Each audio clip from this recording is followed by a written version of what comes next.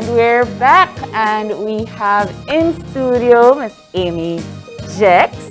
Welcome, who's here to talk to us about mental wellness in Belize. And we also have joining us via Zoom, Jeremy Vargas, who's also a counselor. And we have a special guest with us, Miss Heavenly Tillett. And she will be joining us very shortly. She just stepped away for a moment. But Heavenly is a mother of two who is brave enough to share with us her story about battling depression.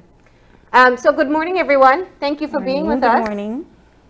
Good morning, April, Marlene, and Miss Amy. Hi, good morning. Hi, thank you for having me here. Morning, Jeremy. Morning, Miss Heavenly. Yeah.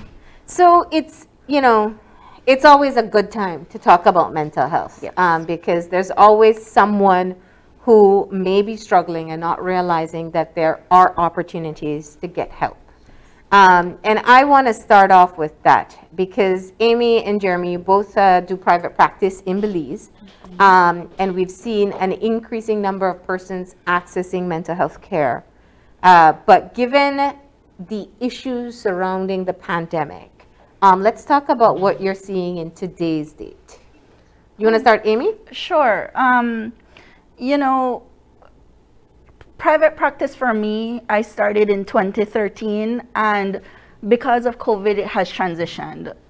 Back before the pandemic, I had a really ethical and moral kind of thing. Do I do online sessions? And now online sessions are the norm. I do online sessions 3 days per week. I split my week half and half between online sessions and in-person sessions. That has been the major change. Second, you're more careful regarding who's in a vulnerable population. So if you have someone who has an immune disorder, you'll prioritize them by not having them come in.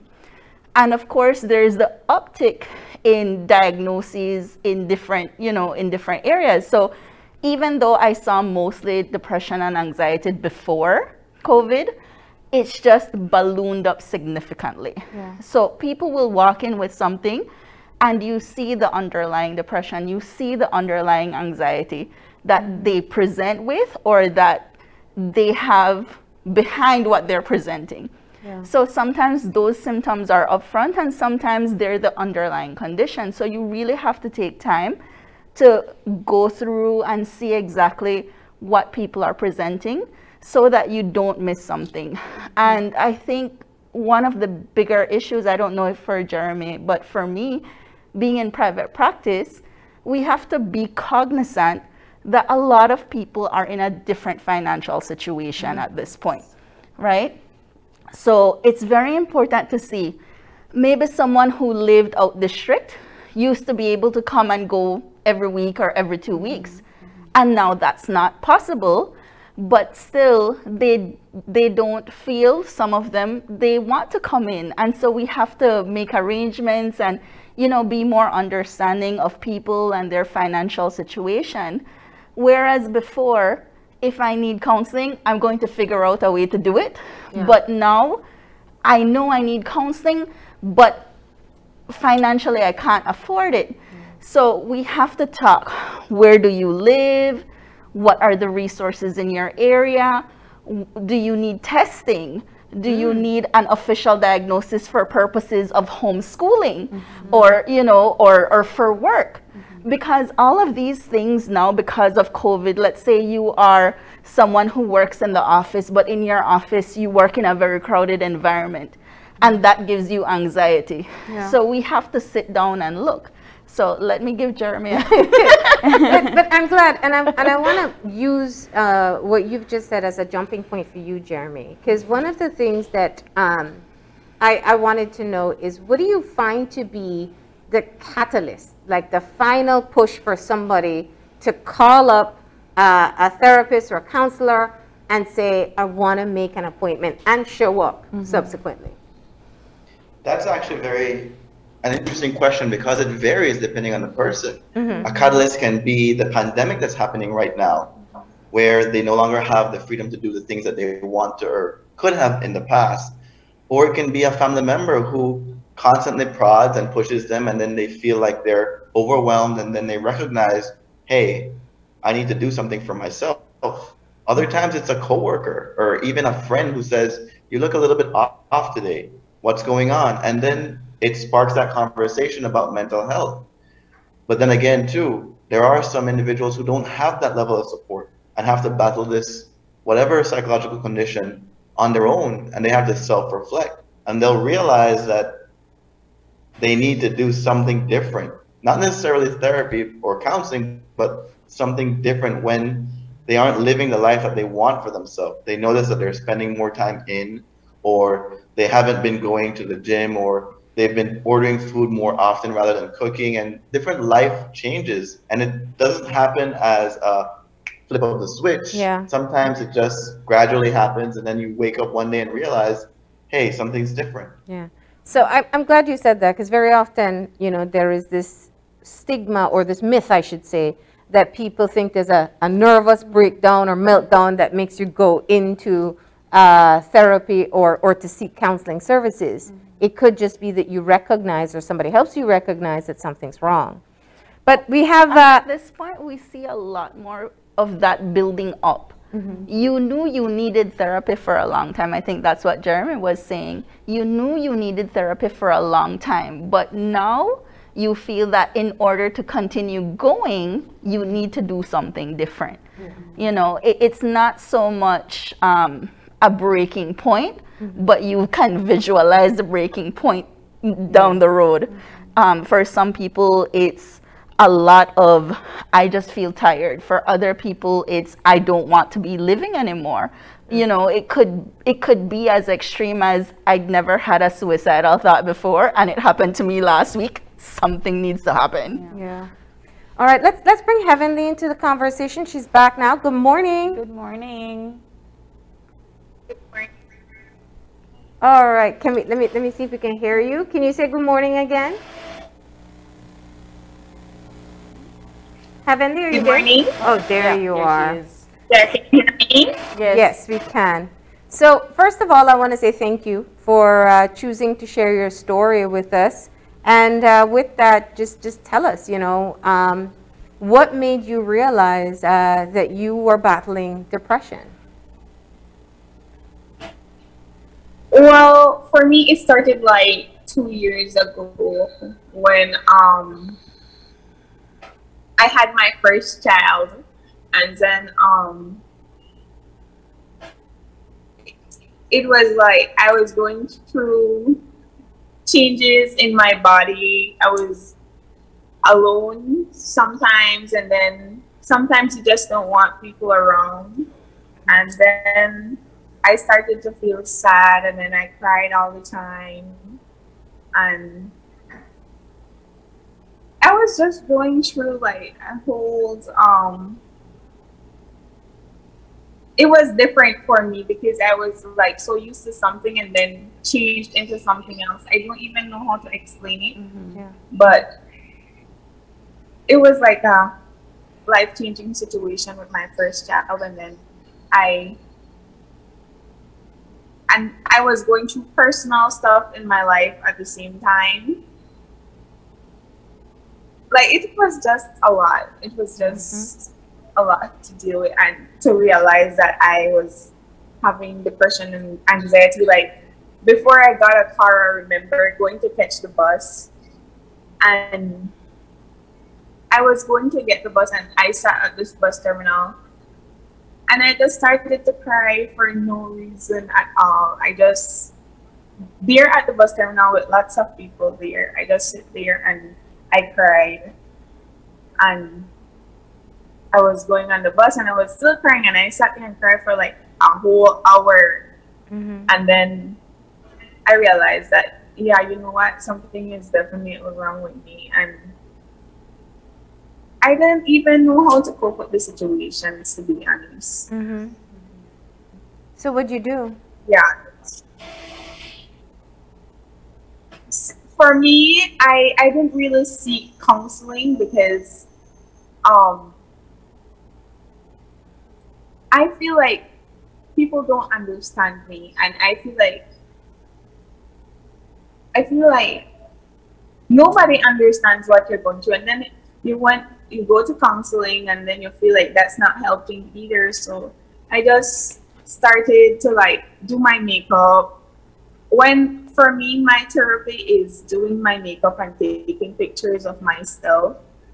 And or I know that people may say, oh, you shouldn't post your business on social media, or social media isn't, however people socialize, or everybody have like their own way of venting or stuff. I just started to, I feel like I was a mess. I am still a mess actually. I just post on social media, and then I have like people who communicate with me and talk to me and be like, you know, like, and then this is when I realized like it's not only me going through it, and it's like a lot of everyone is going through battles of their own, and you just have to find something that makes you want to be here, like, and not commit suicide. For me, it was my baby. I feel like in my past, I have went through like a lot. In my past, when I was a little girl, I was molested sexually. I was sexually harassed and by family members and step family members, of course. And because I didn't really grow up with my mom. So that is what made me like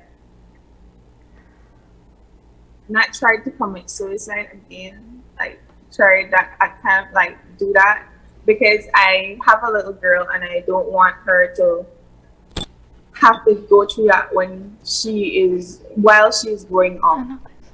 I don't want her to have to feel like because I committed suicide, she should resort to the same thing and she have the same problems as me.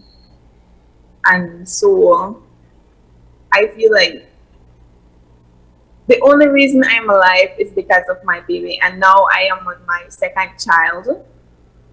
And I'm going to be honest, I didn't want a second child. But then the baby was there and I had no choice but to keep her. And so now I have two girls, and I just had baby like 3 weeks ago. Oh wow. And I am going to, like at this point right here, I'm going through the worst time, like physically, mentally, emotionally, and then I just feel like it's postpartum depression and my depression and anxiety all mixing up together, and then like postpartum depression and my depression is like two totally different things. So Heavenly, sorry, I thought you were finished. It's just a lot. It is a lot. No, I'm finished. You can go ahead. No, I just want to say thank you for sharing your story with us. Not many people are brave enough to speak of when bad things happen or when they have emotions that are not joyful and happy. As you know, we have 2 counselors with us who can be able to chime into the conversation. I know, Amy, you had something you wanted to share with her? Thank you very much, Heavenly. I really appreciate your candor, your opportunity to use this platform to share about what your experience has been. I think for a lot of people, counseling means being ready for it. And it seems to me, Heavenly, that you have done a lot to build up to where you have. You mentioned the history of trauma, you mentioned depression, and you know, there can be double depression when you have a history of depression and you can have postpartum depression. So you can have more than one diagnosis at the same time. I know that through this media, we can do a lot to create awareness about taboos of not being able to speak about this in our communities, in our public. So I really want to say thank you. I must say there is nothing wrong with using your social media to say what your story is. It's your social media. That's what you want to put out there. You know, you can do that. That's your platform. If you feel very strongly about something, it's very good to be able to use your platform to speak your truth. So I really appreciate everything that you have gone through and be here to share with us, especially this morning when we have so much awareness. And I know that you have been reading up about depression, about postpartum depression. You have been able to see some of these things that will be able to help you. You've been helping yourself. One thing I want to point out is you don't have to do the journey alone.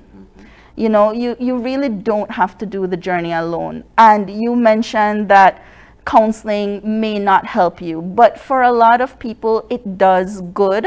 And it's not that you need counseling forever. You go in, you speak to a therapist, the therapist listens, we can lay out a pattern of changes you have been making.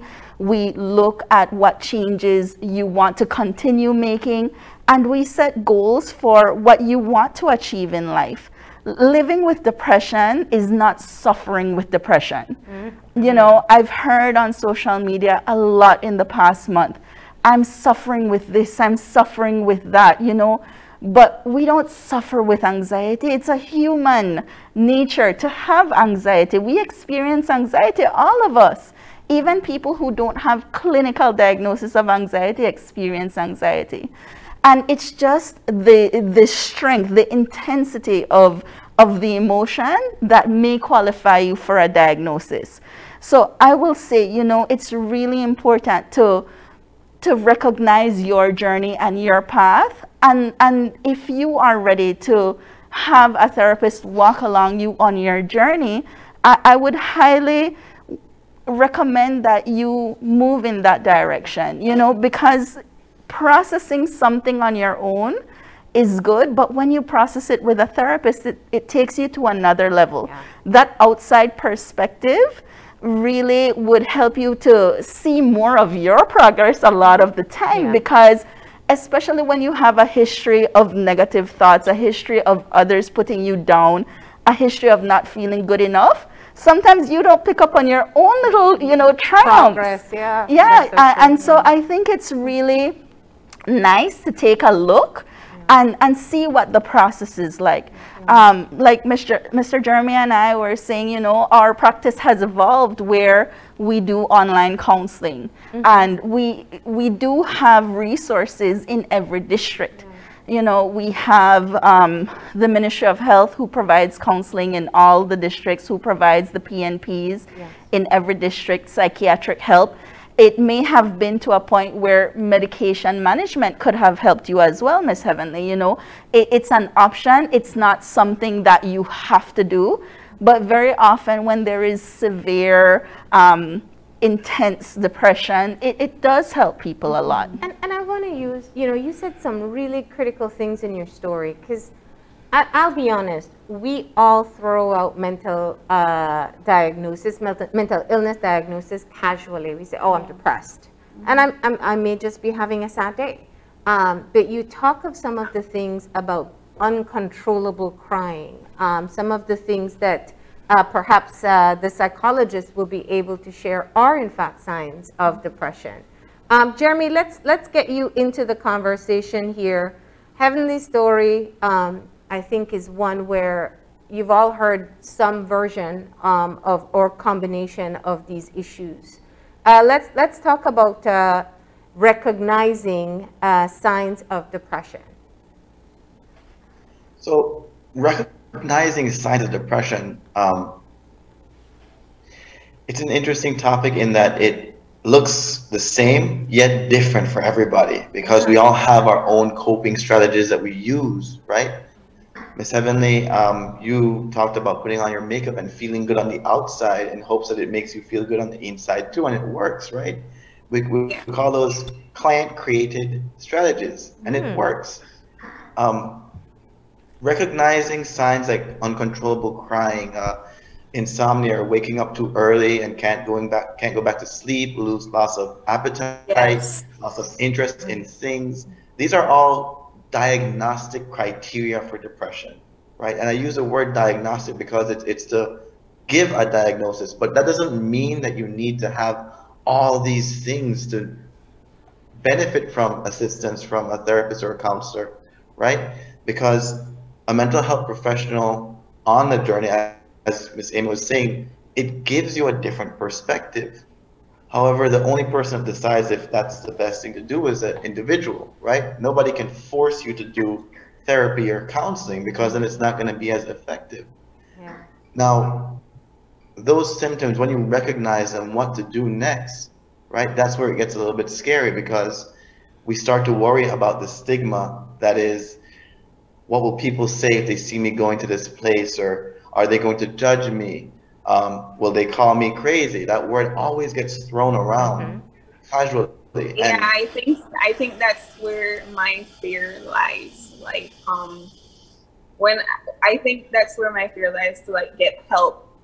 I don't want anybody to. Well, I know people probably already think I'm crazy going venting on social media and what's not, but I do feel like going to an institution and being judged for it is like a huge part of why I'm scared to actually get like that serious help, because I have tried, but then like you said, the part where that individual have to figure out what comes next. Yeah. Like that's where it got scary, and then that's where I backed down, and then I just But Heavenly, everything just keep all over again.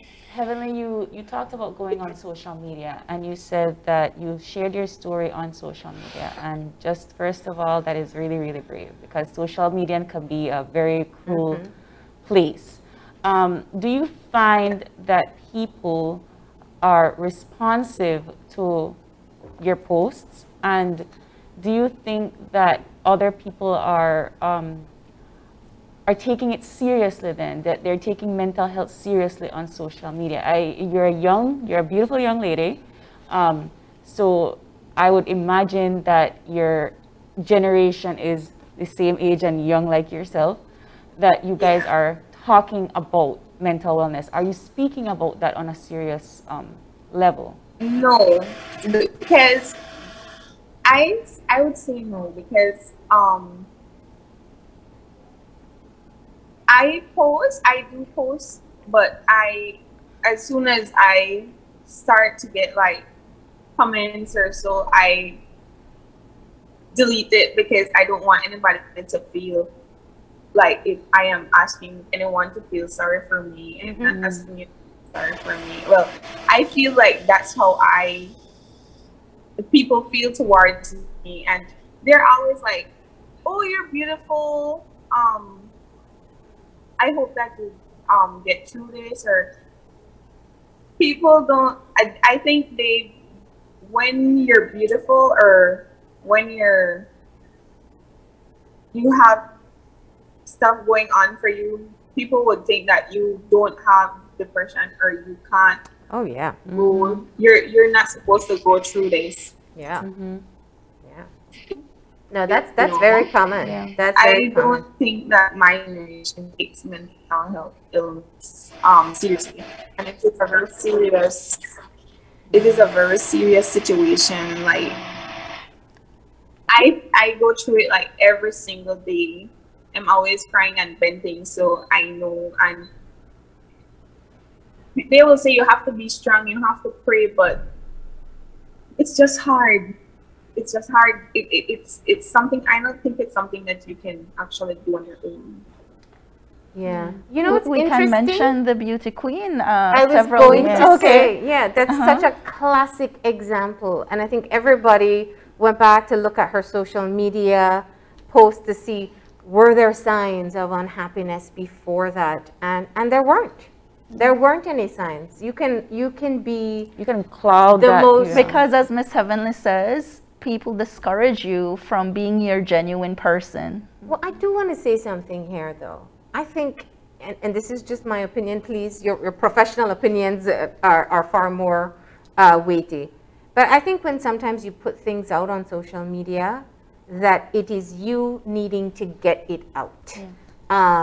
And if you think of it, Heavenly, it's also getting feedback from people, sometimes helpful and sometimes hurtful. And it's the same in therapy. You go and you get it out of you. You get the feelings, the emotions out of you, except that you have a qualified person on the other end with no judgment to be able to give you the feedback that will help. So I think it's similar steps. One is putting it out on Facebook or Instagram or TikTok, but the other one is in a safe space where you know the other person on the other end isn't judging you and has the tools to help you. Yeah. But you're right. People will watch you and assume many things about what your life may be. I know that. I've worked on TV many years. But we're human beings, all of us, and we have challenges that we face. Sometimes they get too hard to carry alone, and nothing is wrong with getting help. And for some people, it's being beautiful. For some people, it's being rich. For some people, it's being strong. For some people, you know, we each carry a label. Simone Biles. Yes, we each carry a label, and people expect us to live that label rather than be a human being. And then that just puts a certain amount of pressure on you to just keep on putting that facade, keep on being that smiley, happy, strong person, because if you crack or you break, then you are creating a sort of uncomfortable environment for people that see you in a certain light. And the journey for therapy is to create a healthy environment, which includes a healthy support system as well, healthy habits. I really encourage, you know, conversations on social media, but then that's just one level. You want to have the therapy, or you want to have the friends or the family system to support you, and you want to continue building on that until the point where, Miss Heavenly, you become that person that feels whole. You know, you become that person that you want to be for your children. And that's what you said. You said, I really want to be better so that my children can grow up feeling in a, you know, having good experiences and feeling good. And that's the process that takes you there. Checking in, doing things right, figuring out what went wrong. I learned the term lessons learned. There are no mistakes, no failure. We learn from our lessons. And when you reframe, when you look at things in a different perspective, you are able to move forward a lot easier, because you're no longer stuck in I have to do it this way. You know, sometimes we're not doing things as efficiently, or sometimes we can benefit from a little change in perspective in order to do it in a way that's more satisfying. And I'm really glad that, Miss Heavenly, you can have great moments in the day. You can enjoy time with your children. You can, you know, have a positive experience. And then you can say, you know what, in this moment, I'm feeling sad, or I'm feeling depressed. Or sometimes, like you said, the emotion just comes out of nowhere. And you can have that experience and still have a range of experiences, because even in depression, even having a mental health illness, you still have different moods, you still have positive moments, and you can still benefit from all of these experiences as well. You know, I think this is a great jumping point for the broader conversation, because I think when people think of mental illness, there's so many different disorders that are thrown around. And Amy, we were talking before, you said you have clients coming in with TikTok videos saying, you know, I have these very serious disorders because TikTok said so. I have these tendencies. I wouldn't put it that way. What happens is that because we're out of school, we find that a lot of younger people spend a lot of time on social media, and they may be experiencing some depression, they may be experiencing something different, And so you go on, you Google it, you go on YouTube, you go on TikTok, and you find these people who say they feel the same way as you. And so you find this community. And so just like how you have people on TikTok who share dances because I want to dance, I choose to dance. You have some people who come on and say, you know what, I feel like I have these different voices inside my head. Yeah. Or it could be, I found an article with that. And then, you feel, well, it's like this. I feel like there's a side of me that wants to do this thing, but then there's another side of you, and it becomes very easy to understand it that way. And it could be very similar with something like that. And the other one, I believe, are tic disorders, where you can go and you find it. And I found articles online that shows, you have a lot more people in an age group who are showing these symptoms, who typically in that age group don't show any symptoms. So you might have ADHD symptoms as well, and you see it and you can identify. And what I must say is that on TikTok, they have a very robust community, and you actually feel like it's helping you, because what it is, it's masking other things that are underlying. It could be anxiety, it could be depression, but the way it's presenting to you, it seems like how your influencer has it. And so I see it as, because this is my community, it's not my classmates anymore, I feel like it's what makes me feel understood. And I think Miss Heavenly mentioned that as well. She said, I don't feel anybody understands me. And so when you go on these communities, because you tell your parents, I'm feeling funny, you don't have the words to say I'm depressed. That is true. Right? And so you go on this community on I don't think we do Reddit that much, but Discord or Twitch, you go on TikTok, and you have this very robust community of people who say, if you're feeling this way, when I was feeling that, this is what I did. And they have a lot of helpful guidelines. They have a lot of helpful tips online. And that is what I don't want to say, don't do the social media. But once you recognize that you feel different, or there's similarities to what you see in the video. Address it in real life. It's like when the doctor tells you don't take somebody else's medication, because medication is personalized to you. It's like what Mr. Vargas was just saying, that it's different for other people. So you might think that it's similar, you have those similar even symptoms. if in your family there is depression, it presents in you differently. Even if in your family there is anxiety, it presents with you differently. Even if in your family there is ADHD, it presents in you differently. And sometimes we see behaviors that are more popular now. Whenever I come on the show, I always say, back in the day, a lot of these things were present, but they weren't. Nobody talked about it. They weren't talked about, or they weren't seen. Right now, one of the things Miss Heavenly said is she has a history of trauma, and that, for the most part, says I don't trust people. So why would I trust a therapist who I have no idea how it works? And your story, Heavenly, I mean, again, I can't tell you how thankful we are for you to be brave to say that, because people are getting more comfortable saying, I'm a victim of abuse, or I have suffered abuse in my life. It's not as widespread in people expressing it, but it is widespread in people who've experienced it. I wanted to bring that to light.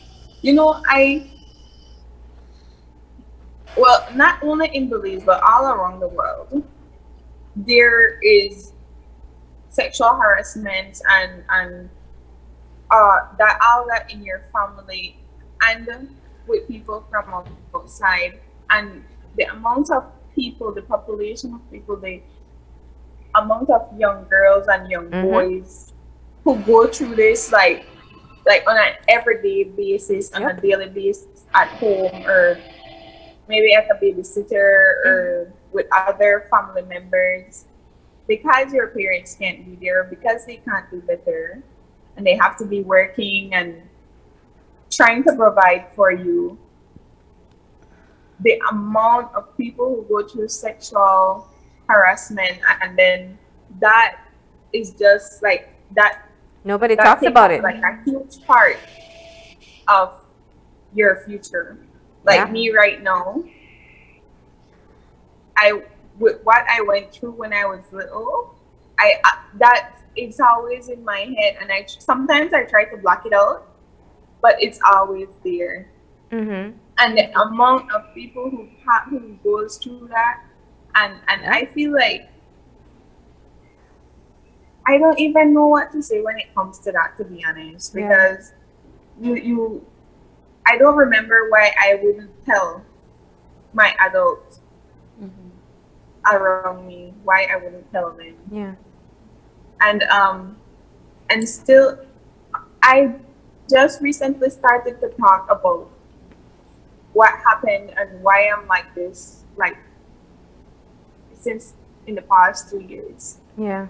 Because when I was 16 years old, I tried to commit suicide, and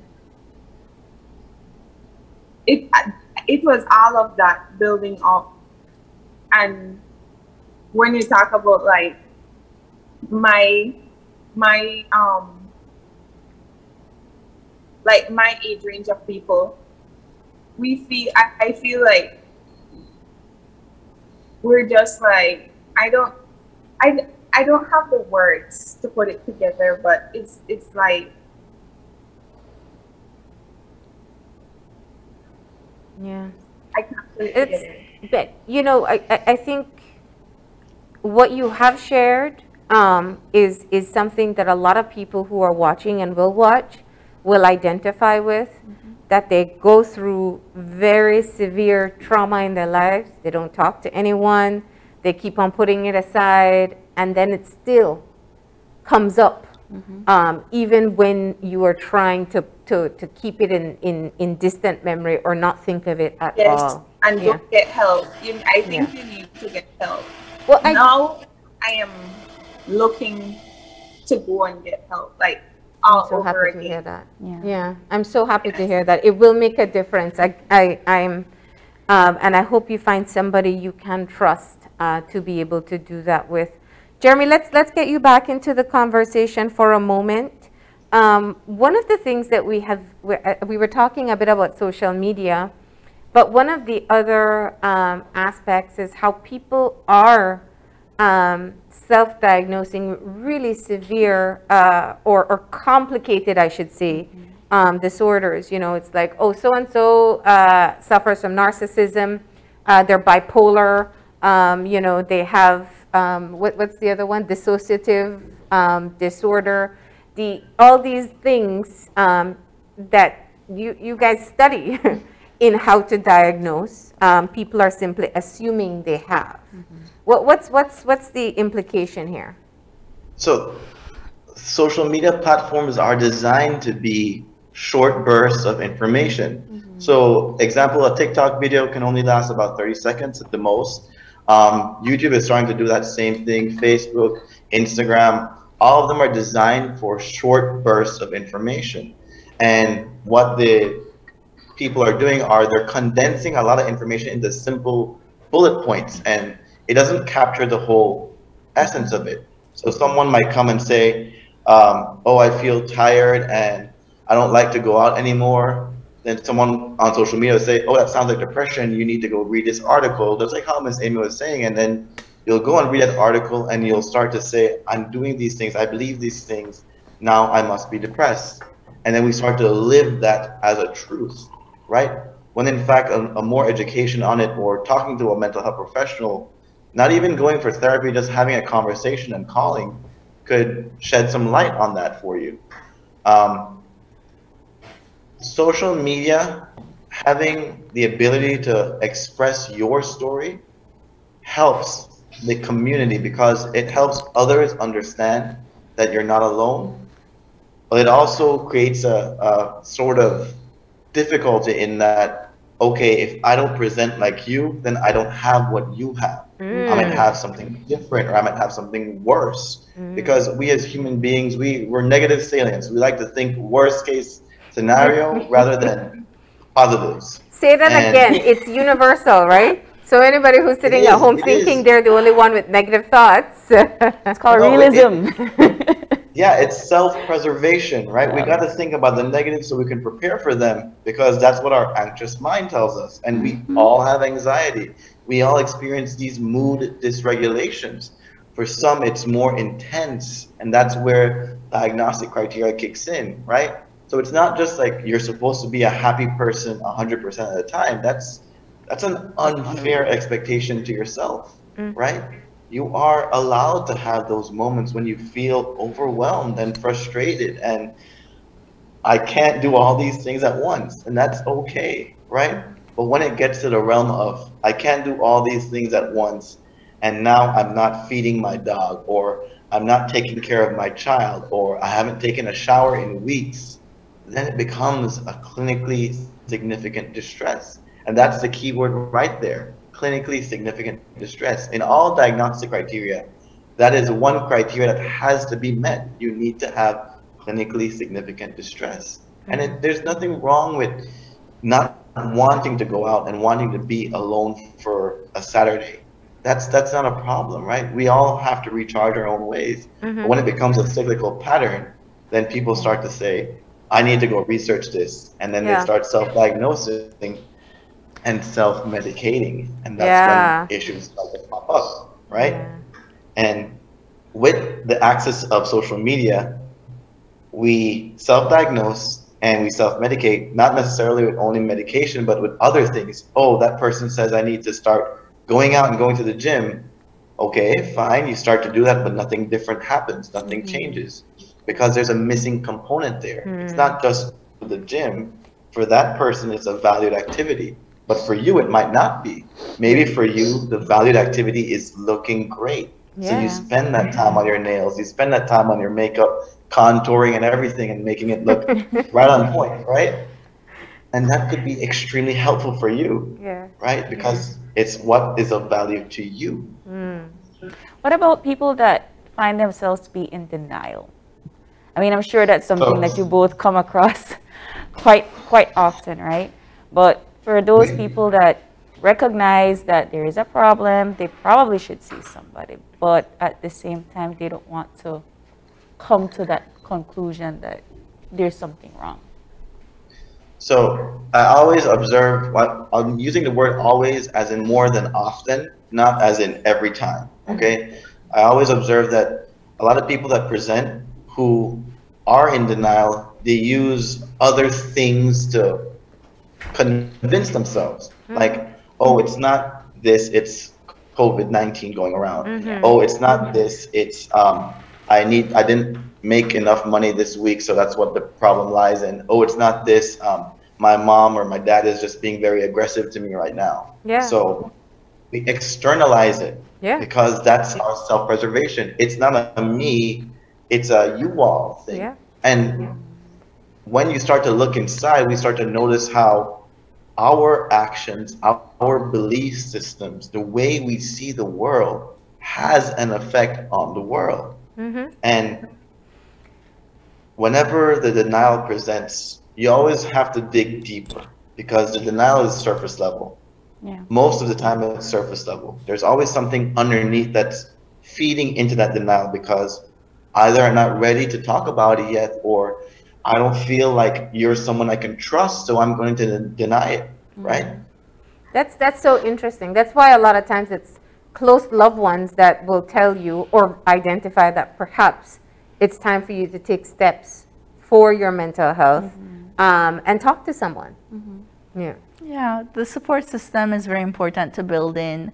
It's very important to see as the therapist as one person in your support system, but to have other people in your support system. And if you come into therapy and you say, I rely only on myself, before the end of our course of therapy, you usually have one or two people.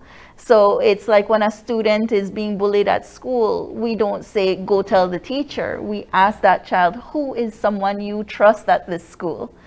Go to that person, just visit that person, you know, so that you can create that relationship. I came across a TikTok a few weeks ago when it says, as adults, how do we make friends?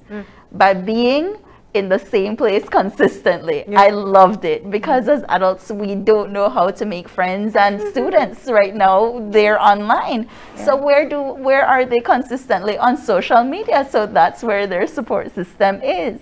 And I think it's really important to understand that it's all a journey. You know, we're never going to be in the perfect place for a long time. As Jeremy said, like, happiness isn't something you will live in forever. It's something you remember. You touched upon it. I was happy today. I smiled today. Maybe I'll try it again tomorrow. You know, there's so much more we can talk about, but we're out of time. And we have to keep on going with the show. But let me just bring Heavenly back in. I know you shared your story, Heavenly, and the conversation is about your experience, but also just about how people are going through different things and how there is help available. So I do hope that you're able to get some support in all that you're dealing with. And thank you once again for sharing your story.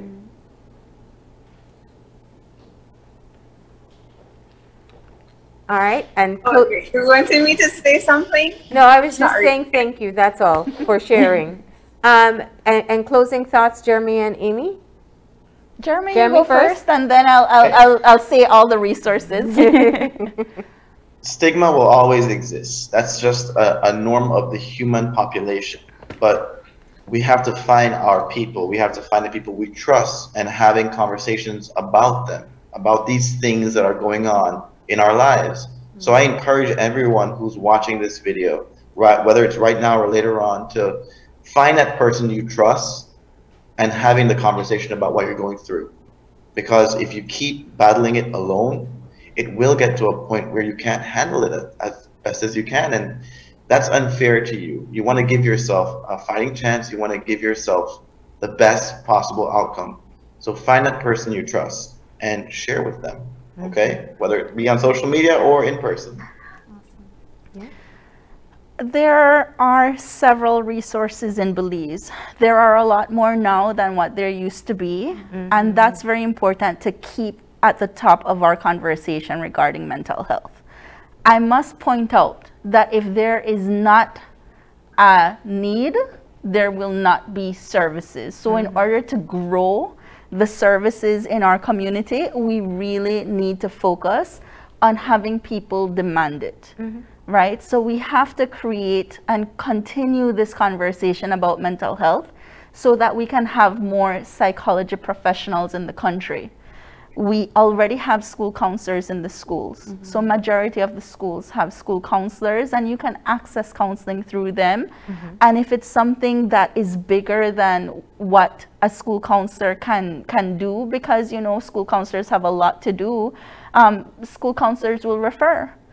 Regarding community resources, we have the Community Counseling Center. That's right. And they're not just in Belize City, they travel outside as well.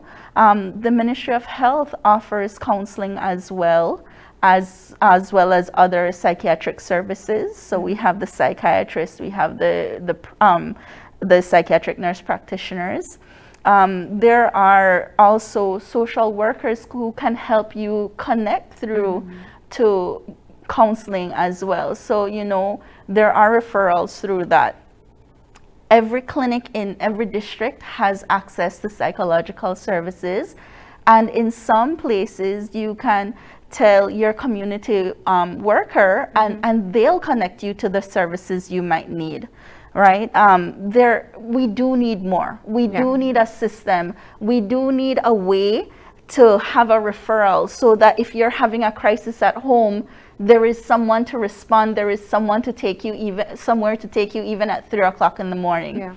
I believe all the private and public hospitals have referrals as well. And many of the hospitals and clinics have counselors. which you can access through private practice as well. Outside of that, the Ministry of Public Service offers counseling through a referral system from their employee assistance program, as well as many of the bigger companies. So some of the insurance companies, the electricity company, you know, the utility companies, the banks, they offer counseling that they will pay for a counselor for you. Some will be 1 session per year, some are 3 per year, some are 8 per year. So you contact your HR person, and sometimes they cover your children as well. There's insurance companies that cover counseling. So, you know, there are resources. And there's always private practice. We have a lot of private practice. Jeremy and I are on the board to work on having, you know, a stronger professional community in the country, so that, you know, we can identify, oh, Miss Heavenly's in Corozal. These are the therapists who are in Corozal. We need more of that. And where I send a lot of people, because they have a lot of it in one place, is Mind Health Connect. So if you go to the mindhealthconnect.com website, they have all the resources I just mentioned as well. All right. Well, we are grateful for the conversation. It was extended, but always, as I said when we started, a good time to talk about mental health. Thank you all for joining us this morning. And with that, we're going to go ahead and take a break, and we shift focus to Black History Month. So please, stay tuned.